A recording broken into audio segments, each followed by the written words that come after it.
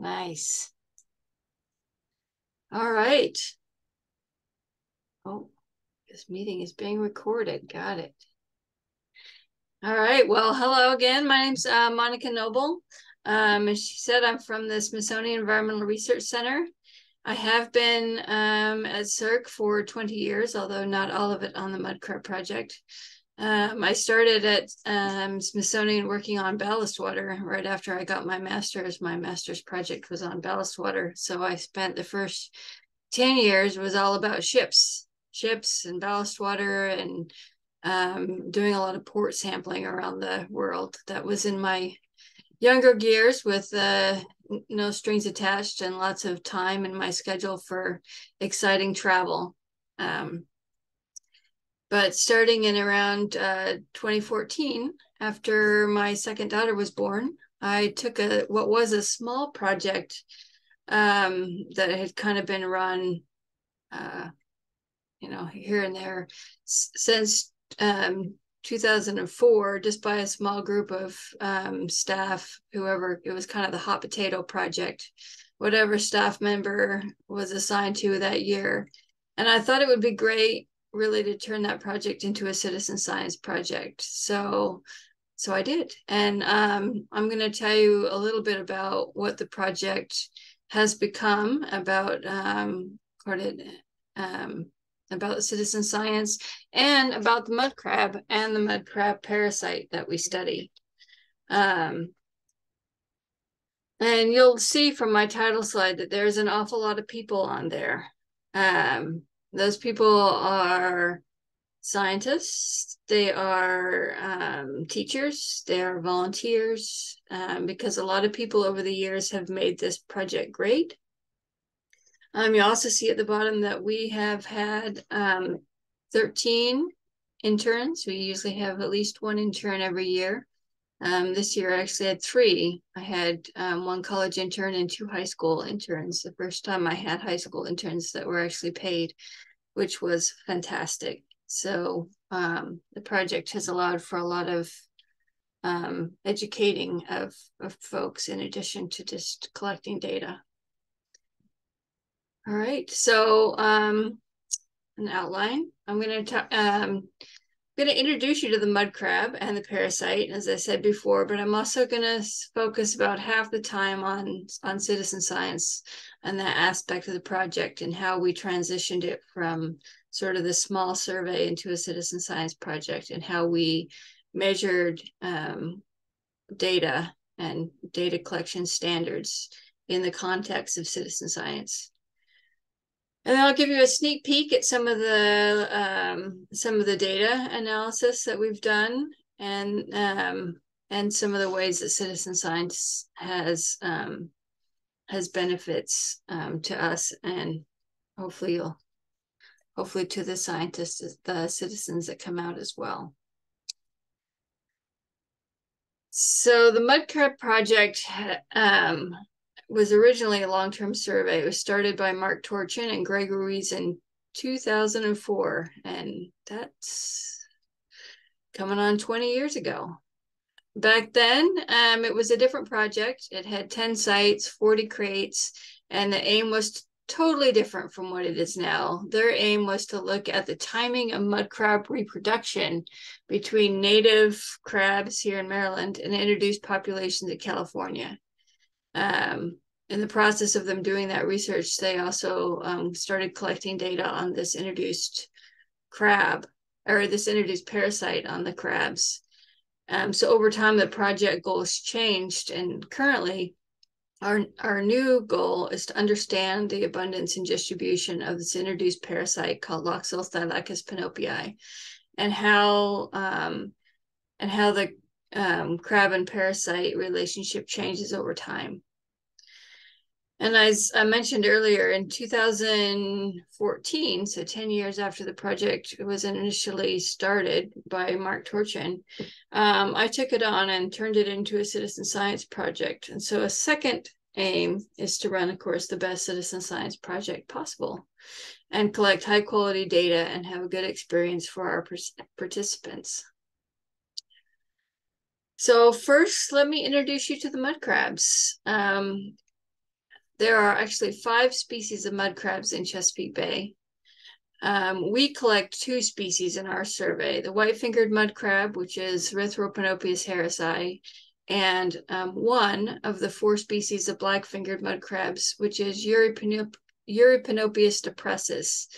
I think its common name is flatbacked, and if you've looked at a few thousand crabs, you can maybe distinguish it. It is a little bit flatter, but I think you have to look at a lot of crabs in order to pick up that difference, honestly.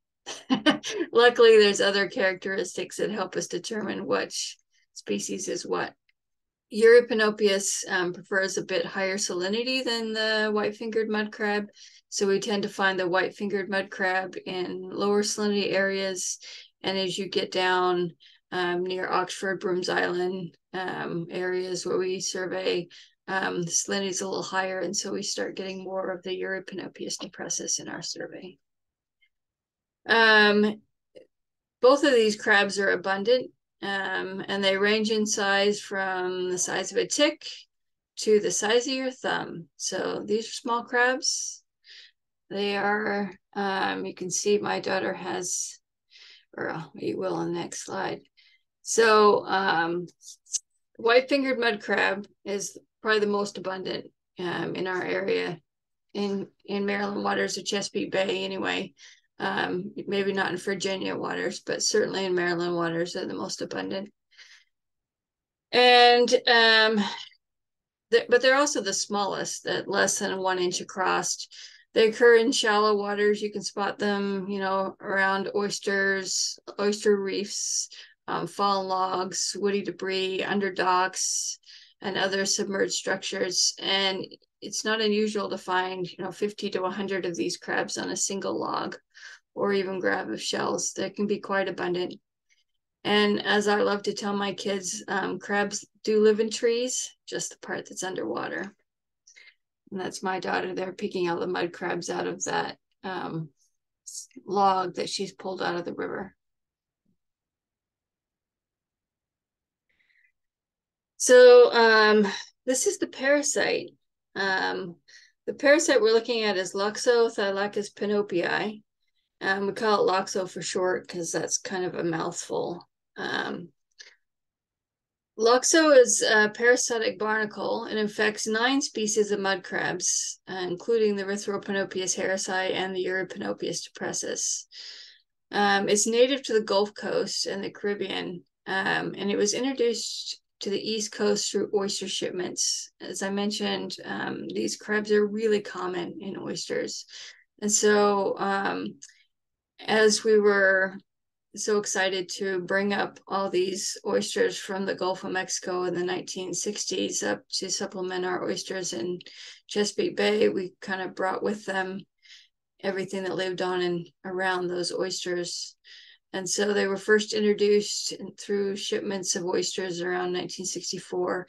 There's a really interesting paper done by a researcher at VIMS. It talks about the first discovery of Loxo in Chesapeake Bay and describes sort of the refrigerator trucks that they used to bring the oysters up from Virginia or from the Gulf to Chesapeake Bay and dump these oysters out. And then with them came the crabs. Now,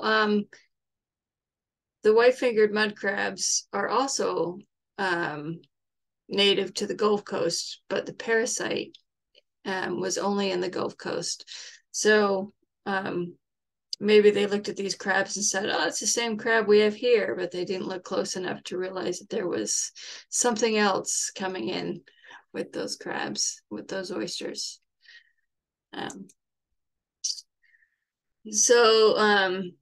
Don't worry about the tiny print. I don't know how it'll come out on your screen, but this is the life cycle of Loxo. So if I start the life cycle wheel with the cyprid larval stage, the tiny female cyprid larvae, and she's like the size of a grain of sand, and she uses this kind of dart-shaped injection stylet. It's called a stylet. I think it's more like a syringe, kind of acts more like a syringe in my mind. She uses it to inject embryonic cells into the crabs, and she does this when the crabs are molting and still soft. So if you've ever felt a soft-shelled crab, you can imagine them being vulnerable to sort of being injected at that point. So once she's injected these cells into the crab, sort of the parasite, now the crab is infected, the crab has an immune system, and it's sort of doing like this warfare, trying to fight off the infection like any of us would if we'd just been infected with a foreign body. But if the parasite wins, it'll take over the crab's nervous system, and it'll assume complete control over the host crab. It controls all the major functions, molting, reproduction, and it really it kind of compromises the crab's immune system too. And it castrates it, so it totally eliminates the crab's ability to reproduce. So further along in that wheel, when the parasite is ready to reproduce, it produces a tiny little sac called a virgin externa, which protrudes through the crab's abdomen. So if you flipped up the flap of a crab, you would see that tiny little white sac. And the male cyprid larvae, they look just like the females. They have a syringe of their own, but they are injecting trichogen cells into that sac, and they're probably attracted to that sac by chemical cues, I imagine. And when they locate the opening in the externa, they can use their stylet to inject the trichogen cells. And these develop into testes that fertilize the eggs from within the sac. I mean, that in itself I find fascinating. So once the parasite has grown its testes, it's fully reproductive. And these sacs can now grow really quite large. If you can see from that photo on the bottom, they can be huge. And under the right conditions, the Loxo can produce, a whole new brood every 5 or 6 days. So I think because the crab is not in the best of health, it's really got to be quick about it. So it's producing thousands of larvae. And the first stages of the larvae that are going to come out of those sacs are called they're the Nauplius larvae. And they look a lot like the Nauplius of barnacles, kind of, you can imagine a spinning little top. But like I say, these are the signs of grains of sand. You really have to have a compound microscope to see them. They're very, very tiny. And they go through several molts of this Nauplius stage. And at the last Nauplius molt, they'll molt into a cyprid larvae. And then that's the stage that has that syringe that's going to be looking for either the sac of a crab that's already been infected or a soft-shelled crab, depending on if the cyprid is male or female. So that's how the parasite works. Hopefully that's clear enough. So what happens to the crab now? Now it's got this parasite. So as I mentioned earlier, the parasite assumes complete control over the host crab. It controls when the crab molts, it castrates them. I mean, biologically, they're kind of reproductively dead.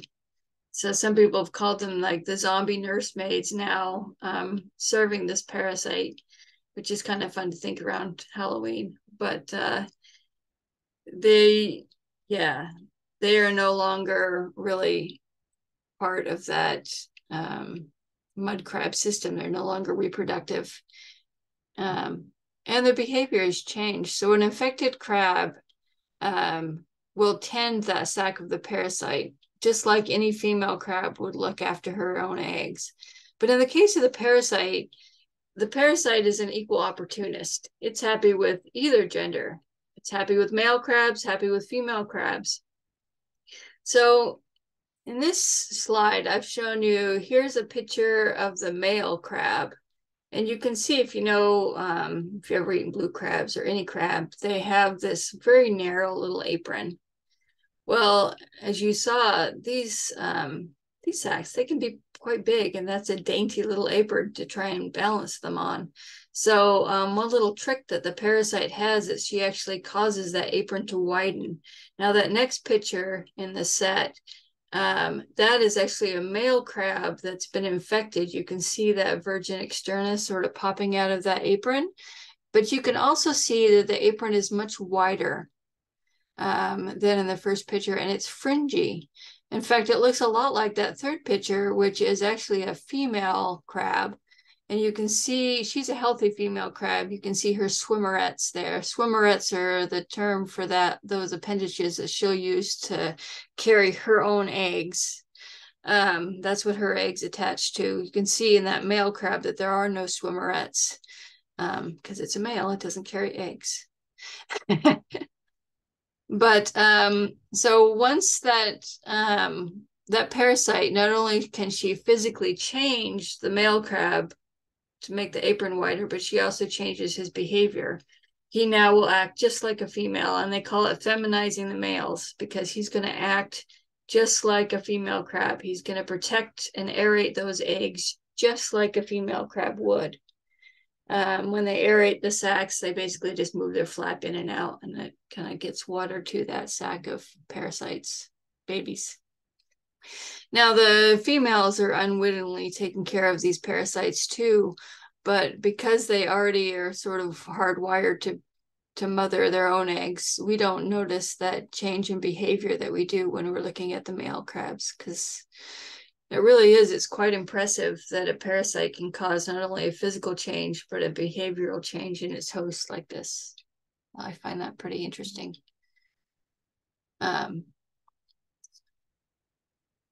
So most of the infected crabs that we find, they only have one sac to support. Some unfortunate crabs have several. And if the crabs have multiple sacs, it's usually like 2 or 3, but sometimes we've seen as many as 7. So here's a few pictures that I took at the microscope where there's just sacs kind of bulging off these poor crabs. It's probably a bit more zoomed in, but gives you an idea. And so it's always a question, is a single parasite producing multiple sacs, or is it multiple infections? And the answer is we don't know for sure, because the early genetic results are, based really on just a few crabs at this point. But the results that are there point to multiple parasites rather than multiple sacs, which is quite frightening when you think about poor crab. It's probably like having multiple puppeteers kind of fighting for control over a single puppet, But anyway, there it is, all those sacs on those crabs. So now that I've told you a little bit about the crabs and the parasites, I'm going to switch gears a little bit, and I'm going to tell you about our survey. We have 5 estuaries that we do our survey in. The Road River, of course, in Edgewater, where Cirque is located. The West River, which is in Galesville, just down the road. Rockhold Creek, which is in Deal. And Patuxent River down in Brooms Island. And the Tread Avon River, which is down in Oxford. Now, both Oxford and Tread Avon, those are both higher salinity sites. The ones in Road River, West River, and Rockhold Creek are all lower salinity sites. So it's nice to have a bit of comparison between the higher and lower salinity water. So how do we do our survey? So we take these small crates and we fill them with oyster shell. This is just dead oyster shell. And we place it in the water 1 meter to about 1 meter depth, because like I said, these are shallow water crabs. And we do that for 2 months. They sit out there. And then we pull the crates up. We look at the mud level on the crate. We look at how much fouling and other things have grown on the crate. We identify the fish. The fish, we put them back in the water, but the mud crabs, we place in jars and we bring back to the lab so we can look for those little sacs underneath the aprons. And after we've looked at everything, we'll put them back for the next survey, or not, depending on what time of year it is. So that's kind of the survey. And the citizens that come out and help us, they are involved mostly in the sorting processing of those crates. So once we pulled the crates up, we need a lot of help going through all that shell, looking for the crabs and putting them into jars. So, like I said before, the original survey for the first 10 years was very small scale. But in 2014, we decided to turn it into a citizen science project. But, back in 2014, some people were a little bit skeptical about citizen science still. It wasn't as popular as it is today. Some people wondered, well, can people really do a good job? Are they really going to collect good data? So we kind of set up our program to sort of answer some of those questions. And one of the ways that we did that is we worked in teams to minimize the crab misses, and then we measured the data quality by basically using our teams. So we have, in this diagram shows we have two different teams. They're each sorting a crate, and you can see on this particular day we had a lot of volunteers. They all are hovered around the crates and the sorting screens. And then when one team was finished, they would switch and check each other's work. And so, and then if you missed something, you'd put it in a separate jar, and we would measure the number of crabs that were missed by each team, right? So this gave us an error, right? And so when we first started out, we had the help. I'll just seeing that picture of Hilo and Flavio reminded me that we had some visiting scientists in 2014, the first year that we started. They were out visiting from Brazil, and they started sorting the crabs. And back when it was pre-citizen science, we just looked at the crates one time, and you found the crabs you did, and then you put it back. Well, Flavio said, I don't think that's quite good enough. You really need to look at them twice. And so we started double sorting the crates. That meant that each team would look at the shell once, then you'd dump it back on the screen, you'd look at it again, and then you'd switch. So we had single sort when you look at it one time and then switch, or a double sort, you look at it twice and you switch. And then you verified it, and then we had a measure of the error rate of each of those types of activities. So in 2016, 20, and 2017, we decided to do an experiment to test which method, double sort, single sort, which one was better. And so we set up our experiment by, we standardized all the training, and we had all the teams doing the same method for every session. And then we would switch. So one day would be a double sort day, one day would be a single sort day. Or we could do a single sort morning and a double sort afternoon. But everybody within the same time period was always doing the same method, and they had the same training. So there was no confusion over what you were supposed to be doing for any given session. And then the initial sort was timed using a stopwatch, because you could see how long each method took. And then, of course, we were measuring the size and the number of crabs that were missed by each team using each of the two methods.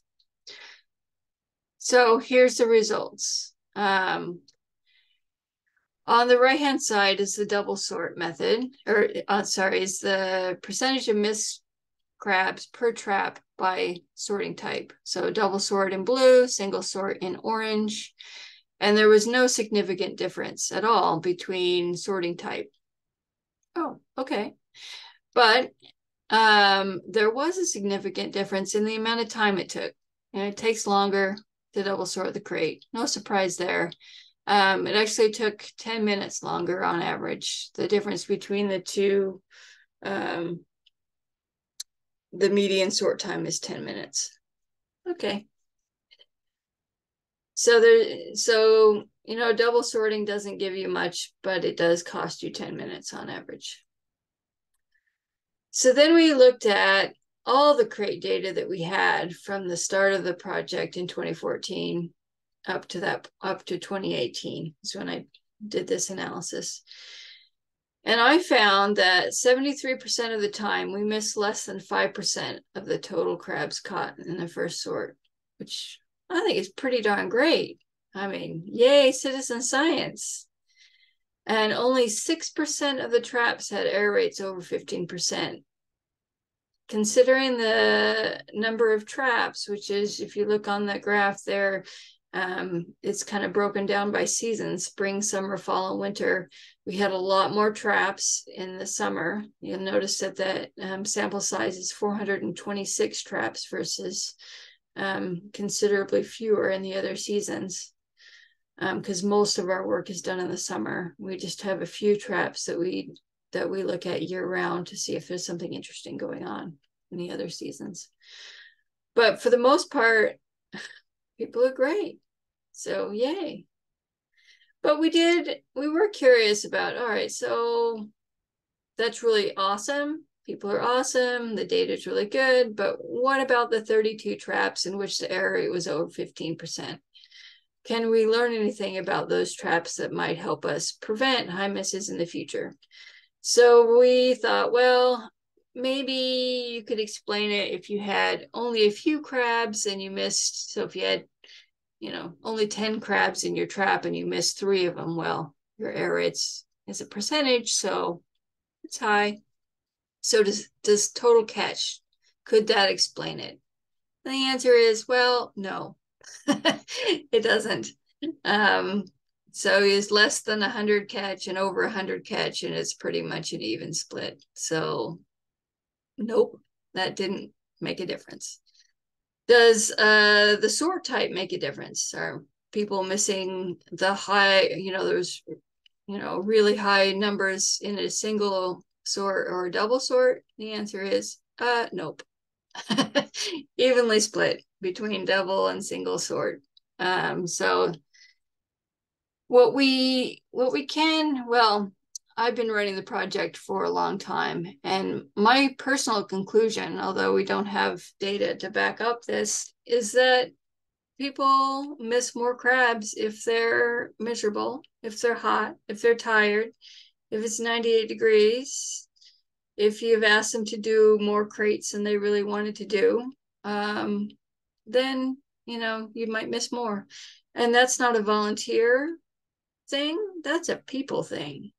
Staff are going to miss as many as a volunteer if they are unhappy and fatigued, because that is the way it is for anyone. So we took this information and we made some changes to the project based on what we found. One of the things we did is we limited our survey to just 4 hours, and we only do our survey pretty much in the morning. And we do that so we can not be out there in the heat of the day. Because nobody really, it's Maryland. We do a lot of this in June and August is bloody hot in the afternoon some days. So we try and be out of there by, 1 o'clock latest. And so we, start early in the day, get it done. Another big change that resulted from the analysis is that we no longer do the verification at all. Instead, we do a double sort. It actually takes a long time to switch and verify a trap. You got to move teams around. You have to wait until one team is finished so that you can have somebody else check the trap. And so instead of doing that verification step, what I've decided to do instead is just have everybody do one double sort. To me, it's kind of like a self-verification. You have a second go And if you miss something, hopefully you'll find it in the second look, and then there's no verification. And the time that we would have spent verifying the traps, what we do is we actually sort out the female crabs with eggs. Because you know that Loxo is a castrator, so the very fact that the female has her own eggs means that she does not have the parasite. And so now we have time, we actually measure and release all those females in the field, but they never go into a jar or back to the lab. So that was something we never had time to do before, but something that we had been able to add, which is really good. So in the interest of time, I know I don't have, let's see, what is my time? Yeah, not doing too bad. I wanted to give you a little sample of what we've learned so far. This won't be everything that there is to learn about this project, but a little sample. As you saw from the title slide, we've had 13 interns on this project, and that means we've had 13 independent research projects in addition to the primary data set, which is a lot of interesting questions that people have come up with and small projects that they've done. And the first one I want to tell you about is one that Amanda Bevins did, because her project ties in so nicely with the data I just presented. So this is Amanda Bevins' project. She was an intern in, it says June 2019, but really June and August of 2019. Right now, Amanda is just finishing up her PhD at Morgan State University, which is awesome. But Amanda was really interested in what factors contributed to those high sorting rates in the crates. And she looked at a number of factors that she thought might influence it. She looked at things like how much biofouling there was on the crate, what the mud level was it anoxic, meaning that, you know, it's black and stinky and no crabs were in it, and the number of small crabs. So here's our Amanda's results for how the number of small crabs might impact the error rate for each sorting type. So on the right-hand side, there's the count of the small crabs. These are ones that are less than 5 millimeters. That's pretty darn small. That's like, oh, it's a bit bigger than it's like the size of a boba straw opening. I don't know if you guys have had boba, it's almost 5 millimeters. It gives you an idea of how big that is. So these are small crabs.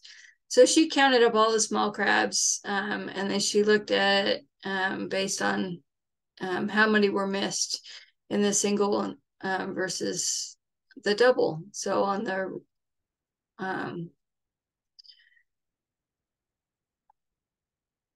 that would be the left-hand side is single sort, and the right-hand side is double sort. And well, it looks like there could be, you know, some kind of impact of the number of small crabs on increasing the error rate if you just look at the crate one time. And that makes sense. More crabs, the more teeny crabs there are, if you only have one shot to find them all, you might miss more. She didn't find any impact for the double sort though. And you'll notice that in her analysis, she had many more tiny crabs in the crates that were double sorted than the ones that were single sorted. I think we had upwards of 800 tiny crabs in one that was double sorted. That was a lot of crabs. So that might be a factor that impacted some of her analysis, but I think she did a really nice job of kind of looking at how difficult the crate is versus what the error rates are. If the task is more difficult, the more likely it is that you miss crabs. But even with a really difficult job, people were simply not missing that many crabs because, as I said earlier, citizen scientists are awesome and they do a really great job. So here's another great intern project. So this one was done by 2 interns in 2 different years. It was started by Jasmine in 2018 and finished by Gabriella in 2020.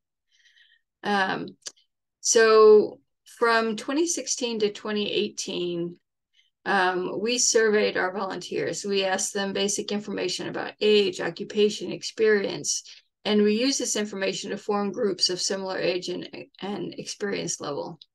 And so Jasmine and Gabriella analyzed these data to see if there were any differences in the error rate between these groups. And error rate, in this case, is the percentage of missed crabs found during the verification sort.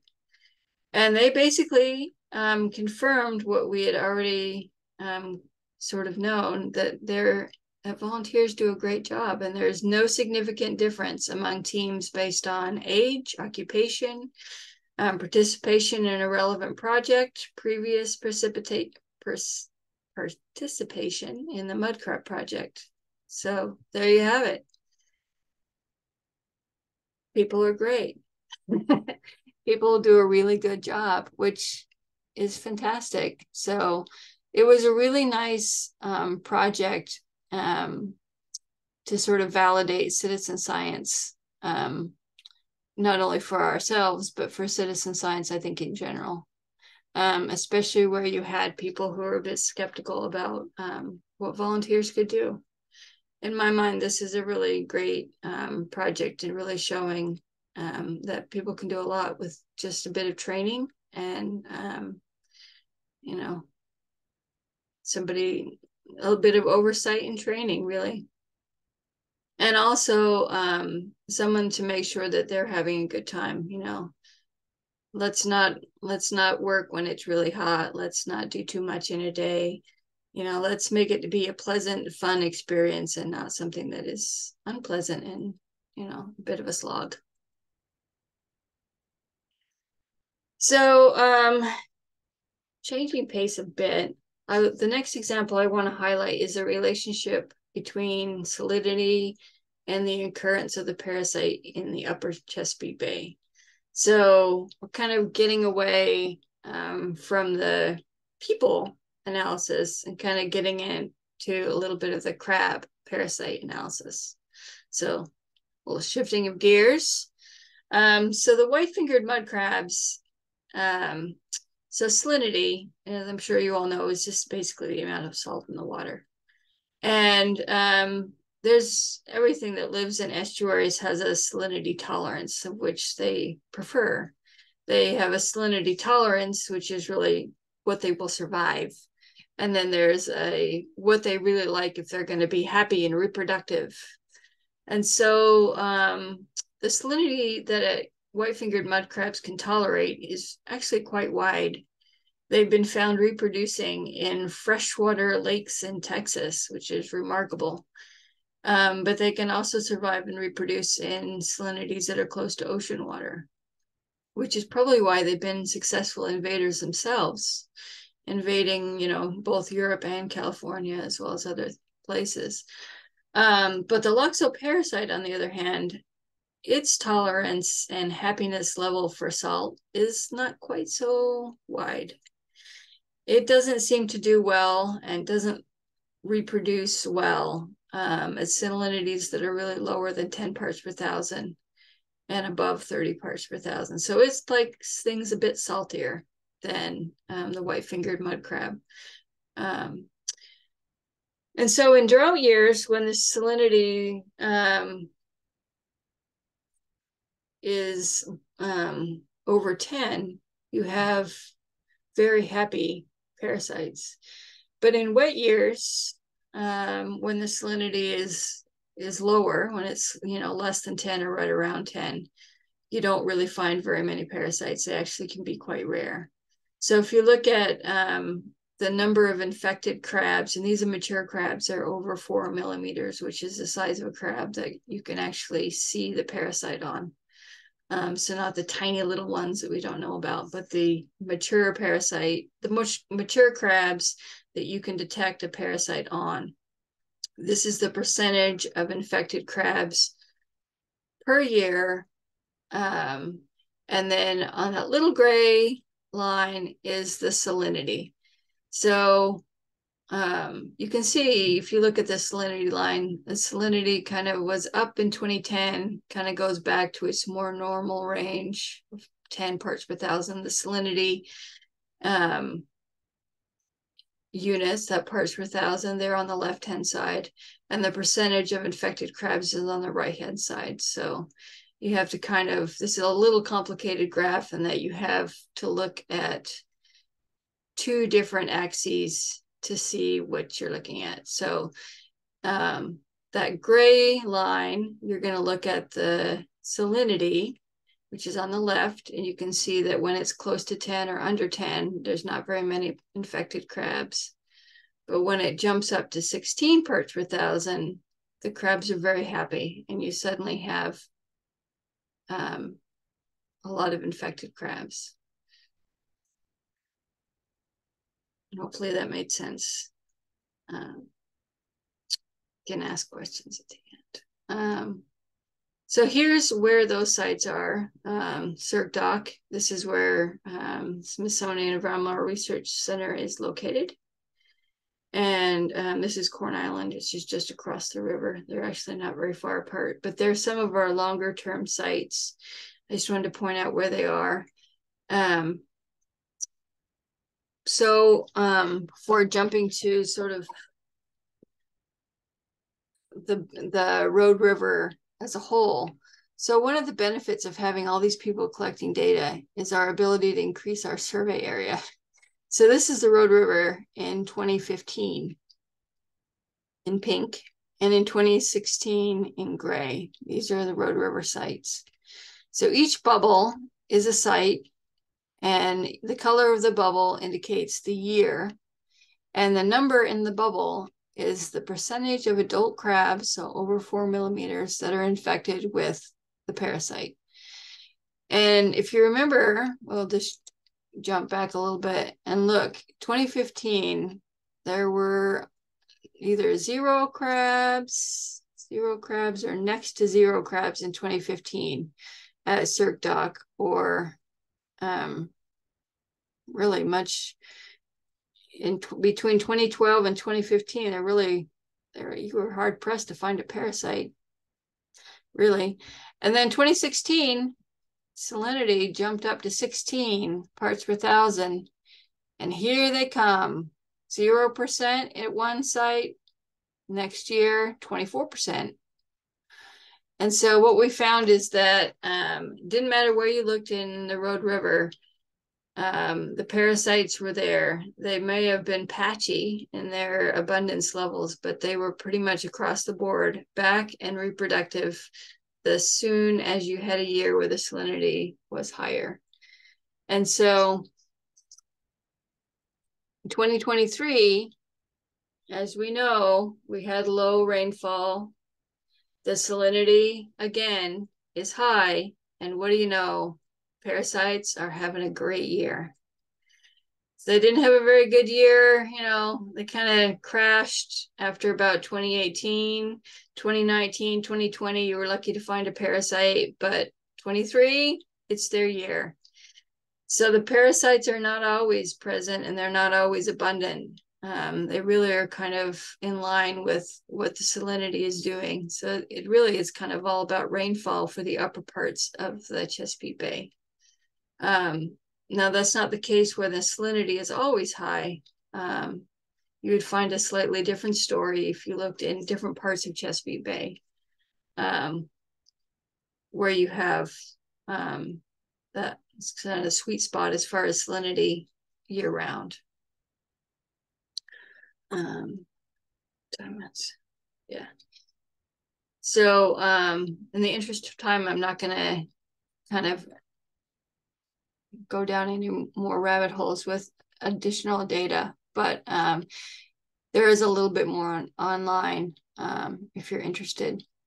But I do want to get back a little bit to citizen science and and the benefits of citizen science. And I hope that you all, I'm sure that by now you're tired of me telling you how awesome citizen scientists are, but they are in fact great.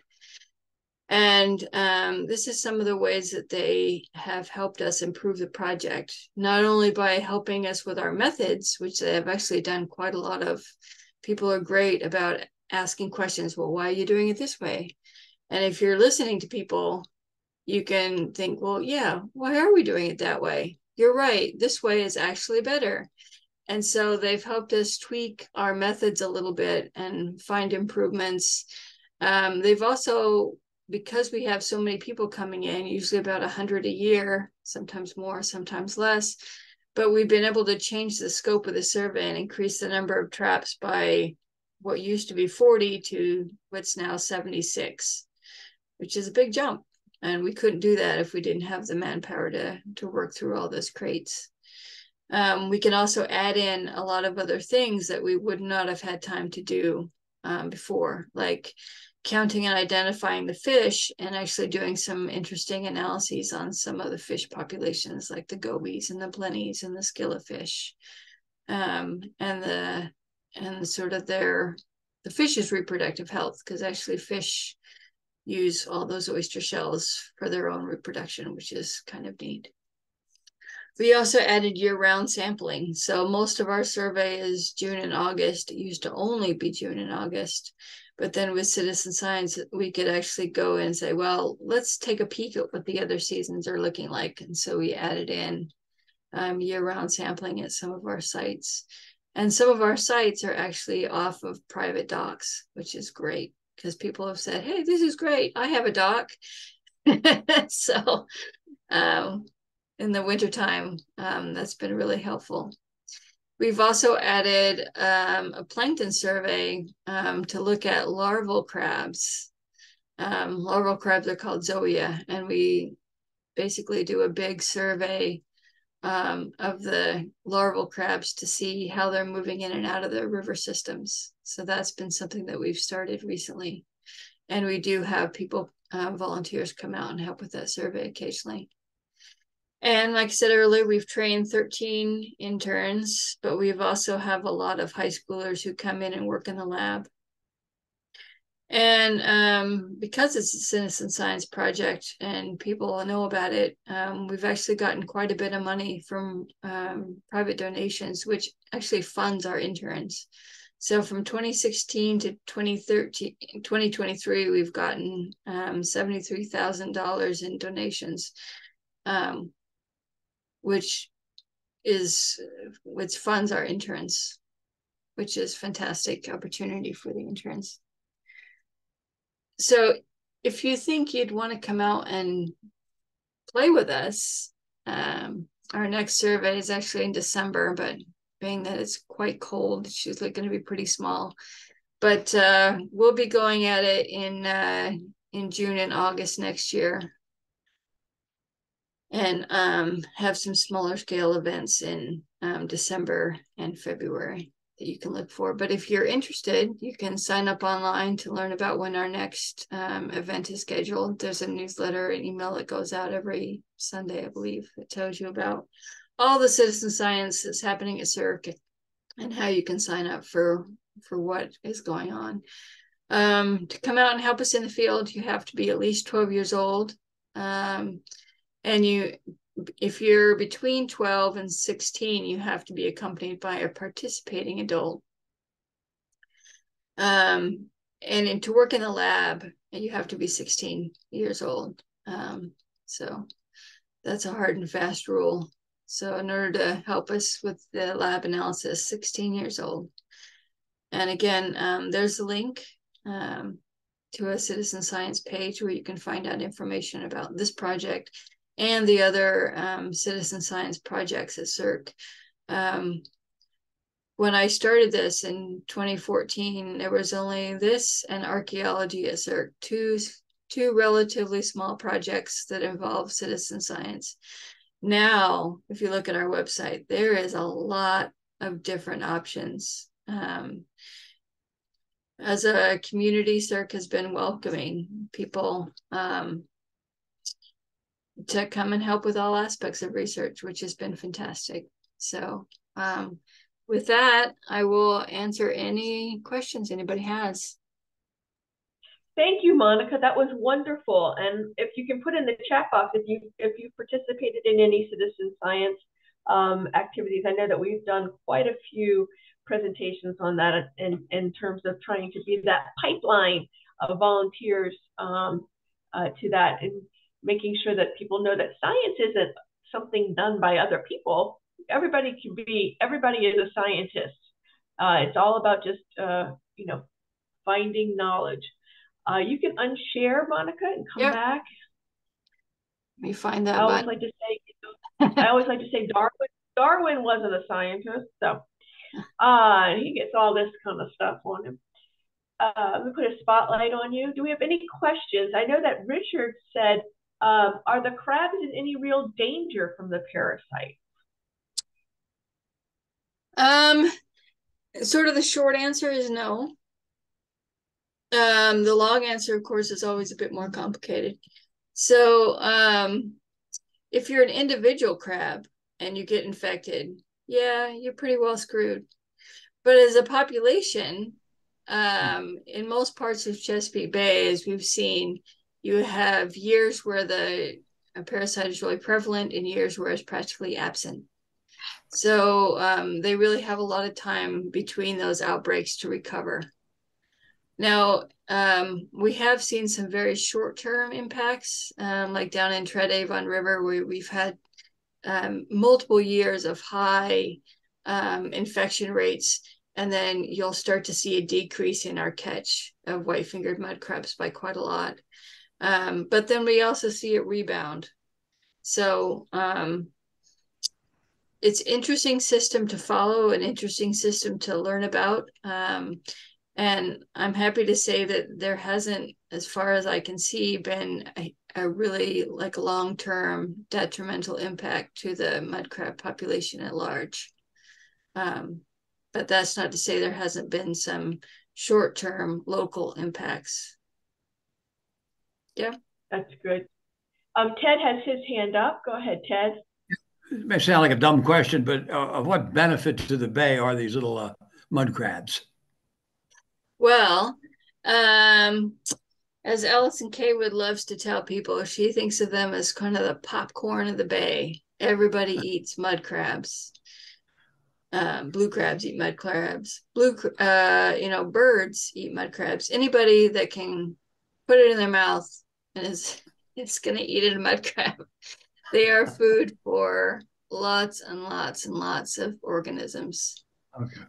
And on the reef, I think one of their benefits is that they actually do eat a lot of the sort of the fouling things that are on those oyster reefs. So they probably help keep the oysters that are on a reef a bit clean and not so covered in fouling.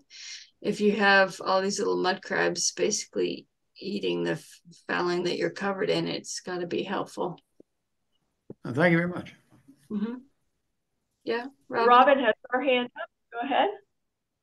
So I just wanted to say that as somebody who was once an exhausted, overworked grad student, not always doing my best when I was really exhausted, just the whole testing you did with, I think you said the first group wasn't even citizen science. You were also doing it with some actual, people that were interns, studying how well are they doing in different conditions, and then scientifically checking their air rate, and then redesigning how you would have them do things to minimize air, and then thinking about the comfort of the people and on all of that. I mean, I just can't I can't say how much that is so great, and how much it's so great to show how citizen science can be done, and just such a model for, what do we need to think about, not just in citizen science, but in any kind of field work that involves difficult. I'm so pleased with how you did that. That was great. Thank you. Not really a question. I just wanted to say that was fabulous.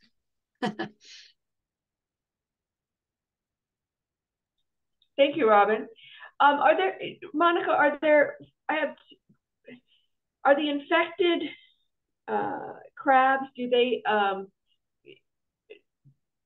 they only infect the Loxo only infects the crabs Does Loxo infect any other organisms? No, Loxo, this particular species, the Loxothylacus panopaei, only infects 5 species of rhizocephalan crabs, so mud crabs. There's another species, and I'm forgetting the name right now, that impacts blue crabs. Luckily, it's not in the bay. It is in the Gulf Coast, though. And it's basically a similar parasite that impacts blue crabs in the same way. But this type of parasite usually has a favored host, and it doesn't jump between, species very easily. And it doesn't make the mud crabs any less or more palatable to the food chain if the infected versus non-infected. Having not done a taste test myself, I can't say for sure, but they seem to be eaten just the same. So Richard asks online, how widely distributed throughout the bay, Susquehanna to Atlantic, the parasite? So actually, let's see if I might have had a map of that. Okay. Yeah. So the introduced range is basically from the kind of the northern part of Florida all the way up through New England. That's where the Loxo parasite is introduced. Now the native range of the parasite is the Gulf Coast all the way down to Brazil. So the parasite is typically more southern. That's its native range, and it's spreading north it basically started when it was introduced first to Chesapeake Bay, and from Chesapeake Bay, it's moved both north and south. So it's almost kind of, the introduced range is almost reconnecting with the sort of the northernmost native range now. If that makes sense. Yeah.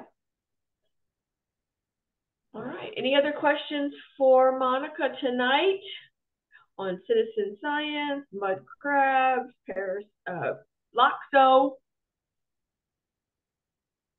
I agree. I can't wait to go out and start looking for these critters now. I love to be able to be given I'm going to be on my hands and knees, and I'm going to be excited when I find my mud crab. Maybe we can come out and go searching with you, Monica. Yeah, they're pretty easy to find. Just pull away the bark of a down tree that's under the water, and you'll find them all lined up in there. All right, that's everybody's challenge for when we get back in the water again. Everybody's going to go find mud crabs. I definitely have also seen crabs in trees on some of the Caribbean islands. It's a different kind of crab in the tree. Yep.